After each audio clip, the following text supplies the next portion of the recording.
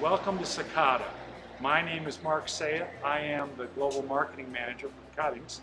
And I just want to talk a little bit about one of our latest introductions, the SuperCal Petunia.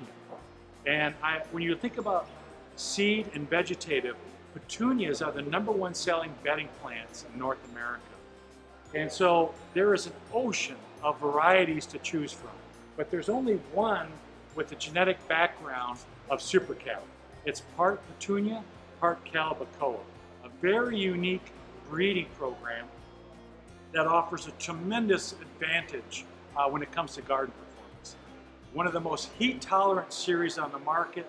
They do extremely well under summer conditions, continually set flower, as well as the traditional cold temperatures that a regular Petunia might offer.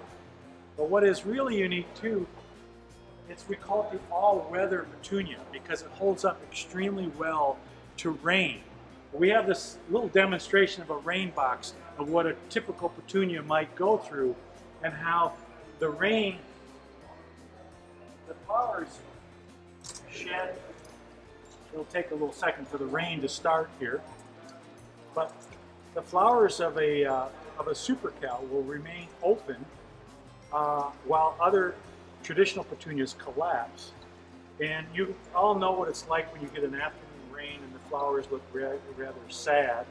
But then when the sun comes out, there's also this opportunity for disease to set in. And so the SuperCal, you'll see the flowers remain open and they shed, and it's self-cleaning.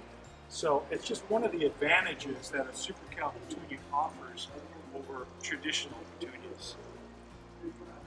So if you haven't considered SuperCal in your assortment before, I highly encourage you to give SuperCal a trial.